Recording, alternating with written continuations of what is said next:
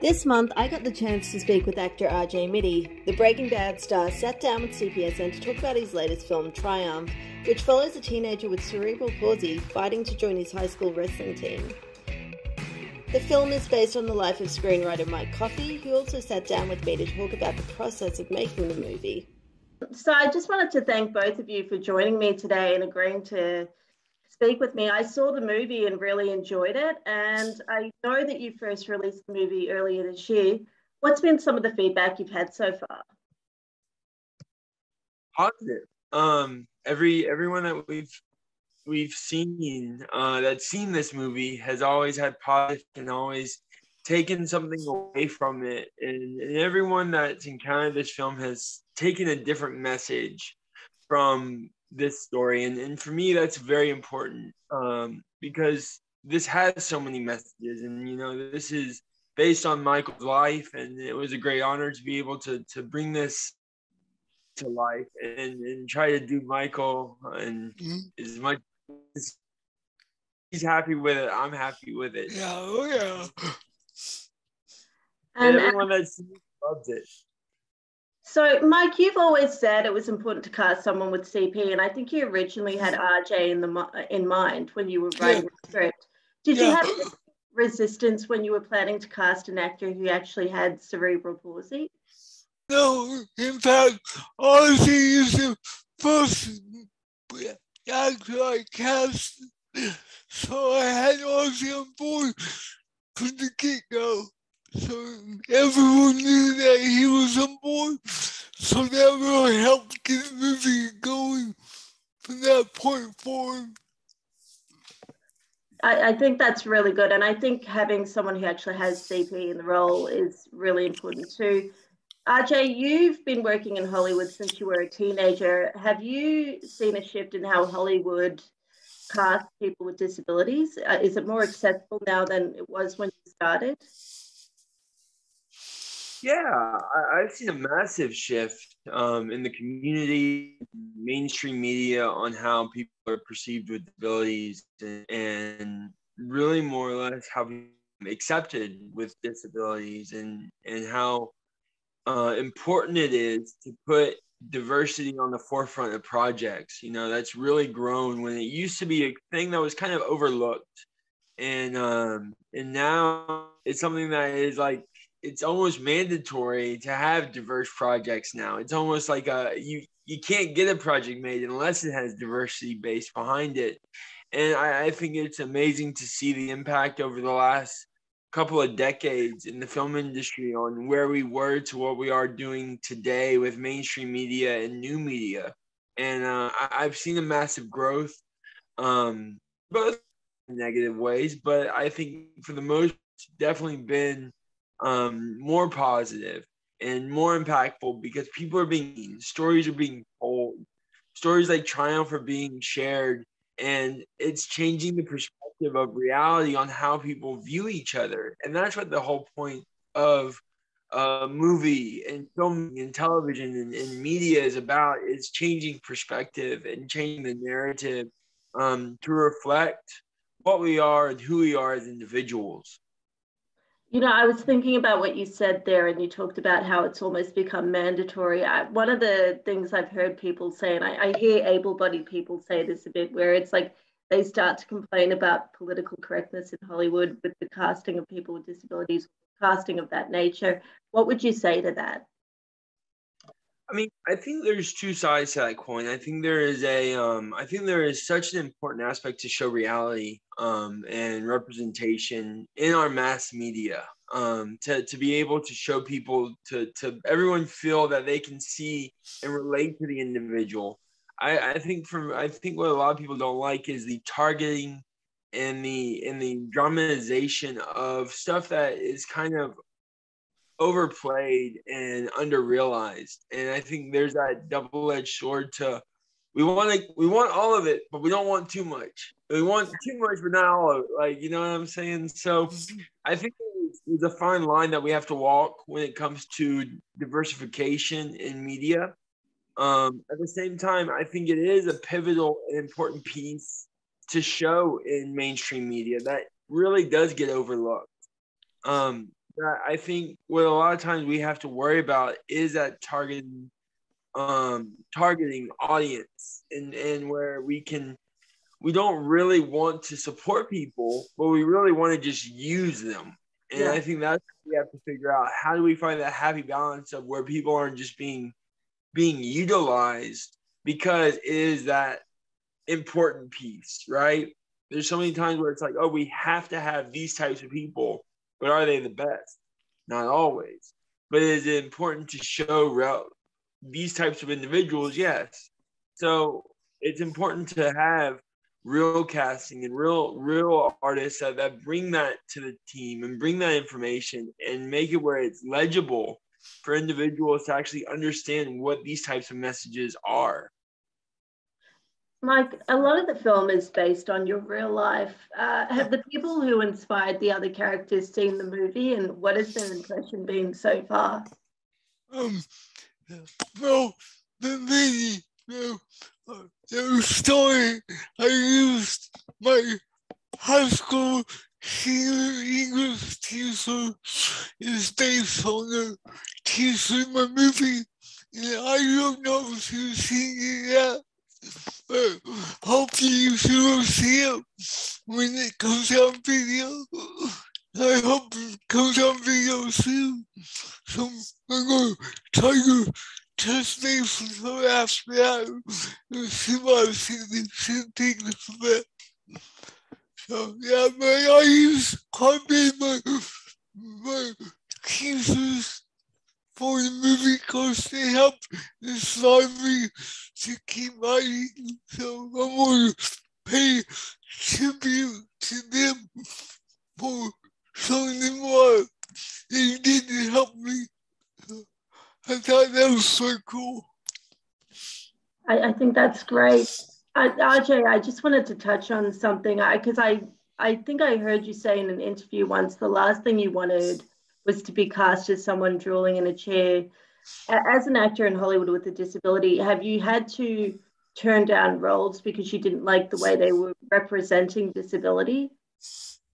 Oh, all the time. More or less a long time ago, like 5-10 years ago, I would get a lot of roles and I just didn't feel that were real, that were really relative to what my skills are as an actor, what I'm capable of, to what they really wanted me to do. And sadly, looking back, I should have took the job. But I wasn't expecting you to say that. I mean, hey, I probably would have made a lot more money and have more roles if I would have taken the jobs that I not morally sound on taking. But at the same time, I'm very happy I didn't. But it happens, you know. There's a lot of things that people want you to do in this industry that you may not necessarily agree with. And it's up to you as the artist and you as the individual that has to portray those roles to say yes or no. And yes, I've said no many times against other people's opinions, financially and otherwise. But for me, I don't take roles that I don't feel passionate about. I don't take roles that don't ring true to who I am as an individual or to what the messages that I want to bring to the general public. And for me, that's something that I try to hold myself in a high regard to what I agreed to and what I sign up for, because that's all we have. And at the end of the day, you know, sometimes it's like, man, I really should have took that job. But then it's like, did I really want to kind of lose my way of or my portrayal of who I am or who I want the general public to see me as? I mean, that's, I guess, an interesting part of this project is you're taking on a script that was written by someone who has the same disability issue. Do you think that makes a difference when the story is kind of controlled by someone with that experience? Yeah, I mean, I think that's a big part of it. I think the heart behind stories and the meaning behind stories and what they ring true to the artist, to the crew, and to the audience are so important when you're creating a project like this. You know, these types of projects, especially having like Michael with his story and pulling this project together and starting from scratch and making a dream come true. That's what the film industry is about. It's making dreams reality. It's bringing vision to the forefront and sharing it with the world. And for me, that is so special and unique, and we don't really see it as much in the media and as much on the mainstream television and movies as we used to. And I feel that when you have a story like Triumph, and there's been a few others I've done, but specifically Triumph, that has a writer like Michael, that has the backstory and the history that Michael has with this story, and the different ups and downs that this character goes through, and the experiences and the knowledge that these characters gain is important to share with the world.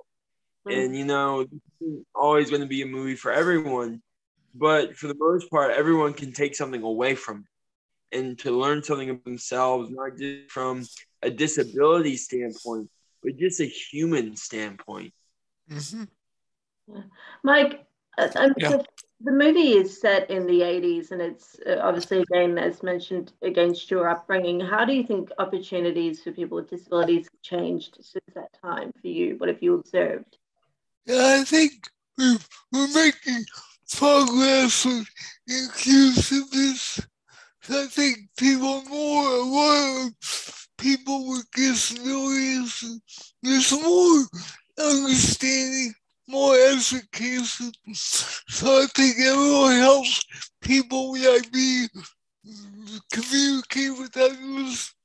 And before, people were kind of hesitant to come up and talk with me, but more these days, people come up to me and like, you see more understanding and open to being friends or whatever. So it's definitely moving forward to more of acceptance. I think that's really important. I think it's hard often for people with disabilities to feel included. I think it can be like an isolating experience. I actually want to deviate and go off in a different direction, because I was reading articles in preparation for this. Am I correct in understanding there was almost, I don't know, a con man involved during the production of this movie? Yeah. The first guy that I worked with turned out to be a scammer.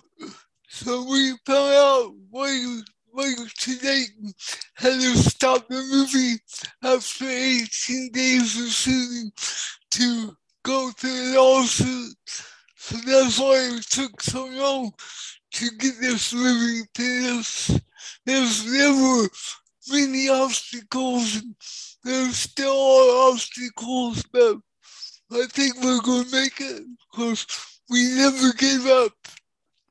Yeah, I think I read that the production started in 2014, but it didn't really finish until 2019. So I think a whole bunch of the actors had gone through puberty, essentially.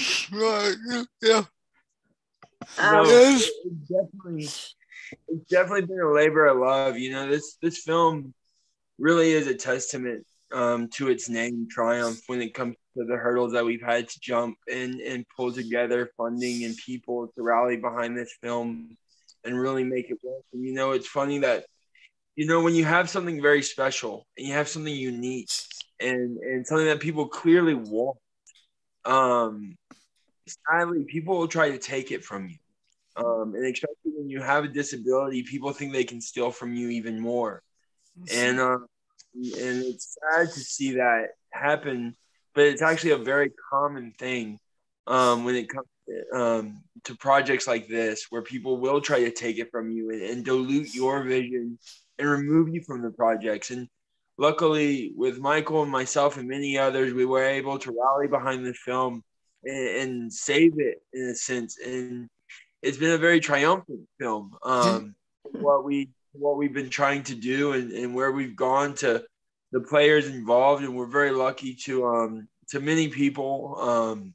One being Michael, another Michael Clofine, who helped bring this film and spearhead this so many directions, and we're very grateful for our team that we have now that just really rallied behind this. You know, there has been many obstacles in our way, but we've been persevering through them all because we believe in this message, we believe in this story, and we want this story to get out to as many people as possible because we believe that people can learn from it, people can enjoy it, and get a sense of information and wonder that is not like any other film.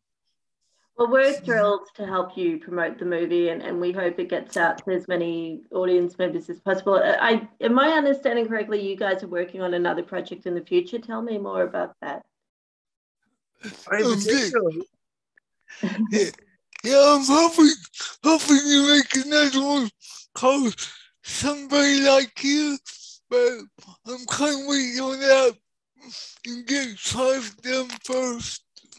But yeah. Yeah, we're working on really triumph, being able to get this movie out there, and then we'll move on to the next one. But really, we want to get this film out and get it behind us. You know, it's been since,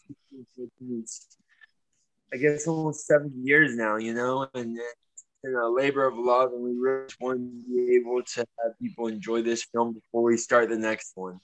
Yeah.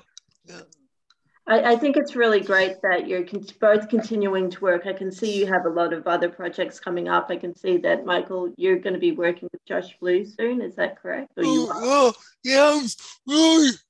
Yeah, I've been in contact with him. I met him 2 times. I wrote the script with him in mind, so I'm hoping to get that going next year. So, yeah, it's coming romantic comedy. So, I'm working on that right now while Tasha's being finished. So, kind of multitasking. Awesome. And RJ, I think you have 1 or 2 projects coming up, if you wanted to mention those at all. Yeah.